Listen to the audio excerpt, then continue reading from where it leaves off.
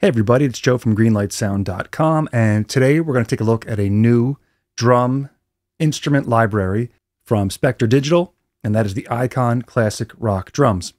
You can see we're on the webpage right here. Full price is normally $110, but the intro price is $80. I'll put a link in the description if you want to check this library out. But some of the highlights of the drum library that we can see right here, you've got presets, which we'll go through in just a moment. Mic bleed, which is really cool because you get the sound of one drum bleeding into the mics of the other drums. You get a full mixer and channel strip per channel, and channel strip comes with some processing, which is really cool. MIDI grooves are included. You can play with electronic drums and remap the inputs for that.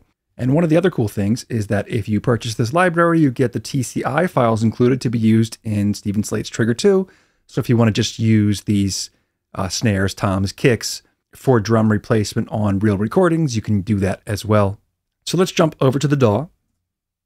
And we can see that this library is hosted within Kontakt. Now you do not have to buy Kontakt for this to work. You can just download the free Kontakt player. That's what I've got right here. You can see the mapping on the keyboard of all the different drum sounds at the bottom. You've got the drum kit overview as your default view. You can go to the mixer channel for the shell mix, and you can see the different processing here. SSL style EQ, transient designer, another type of EQ, an 1176 style compressor, and a saturator. You can see for each selected kit piece as well, you can adjust the envelope, how much bleed you want. You can retune the pitch. You've got a balance here into the room mics and a reverb amount. So a lot of control here. For the cymbal mix, very similar for the cymbals. We have drum grooves included, broken down by BPM. We have a MIDI map tab where it shows where all the different hits are mapped out to and the ability to change them. And then some volume envelope adjustments can be made in the settings.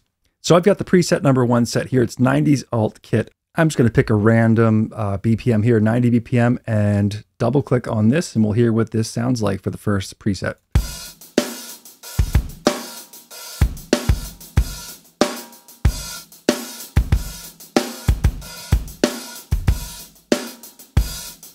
Let's pick another one that has some ride cymbal in it.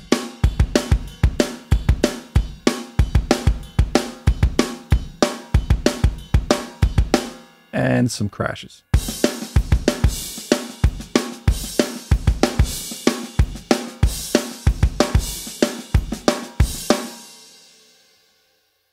Let's jump to 90s alt kit 2. And if we take a look back at the main drum kit here, you can see within each shell piece and each cymbal, there's a few selections of different drums we can use, different tunings, different heads. The cymbals don't have quite as many options as the shell pieces. Let's hit this groove again with the second preset.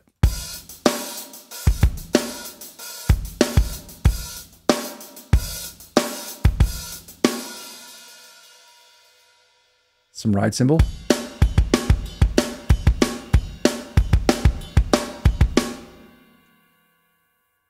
Crashes.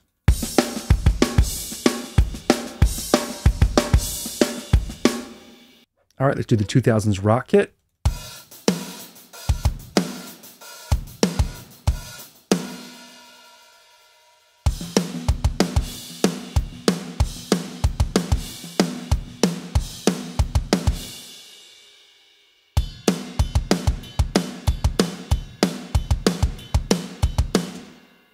And of course, for any of these MIDI grooves, we can actually drag them right out of Kontakt and over into the DAW and use them in that way with whatever library we want, or edit them to your heart's content.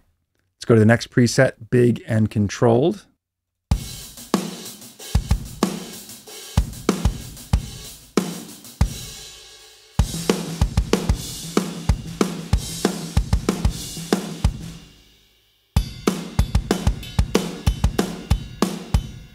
Moving on to dry kit.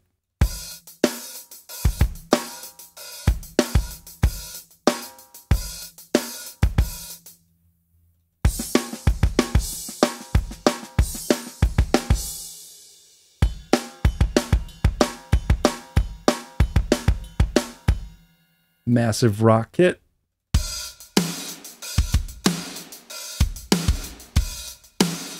Super punchy. Modern punk kit.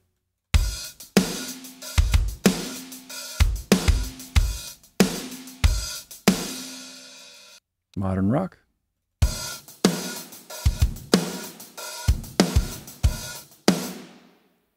You can hear how some are more roomy than others, and of course we could control that if we wanted to. Oh yeah.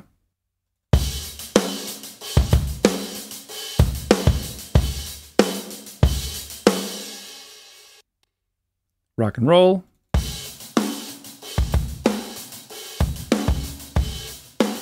Roomy classic kit.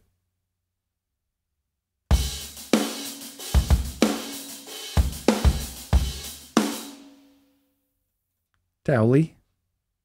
If you look back here, you can see for Tally, we've got dampened drums. Really cut down on that ringing.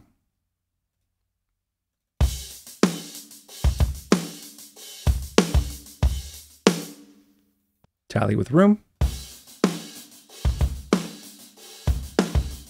And finally, warm and boomy for our last preset.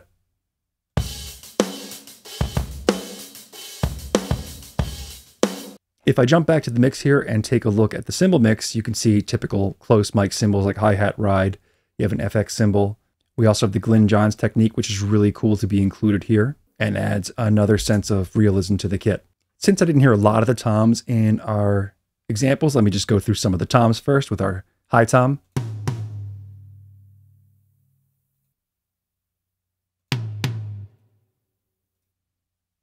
Clear head on this one.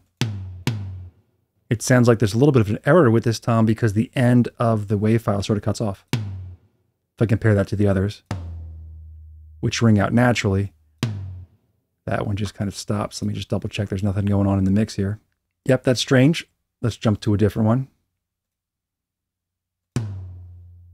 That one rings out normally. Tail's really deadened. How about the low tom?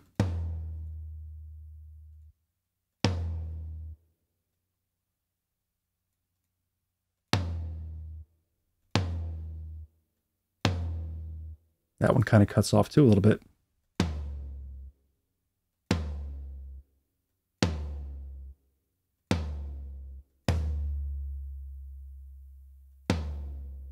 Strange how some of those samples cut off. That one doesn't.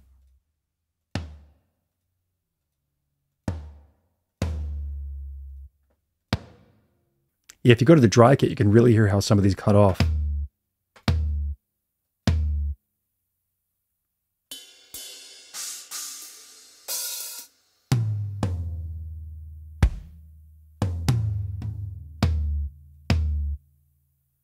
So if I'm using it down on the keyboard, normal, normal, really short. So if you had some exposed drum parts, that would definitely present a problem.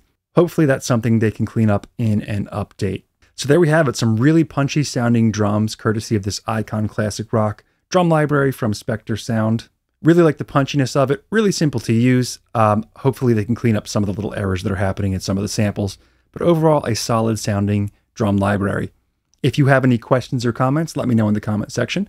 Don't forget to subscribe if you haven't done so already, so we can keep you in the loop as to what's coming up next, and I'll see you in the next one.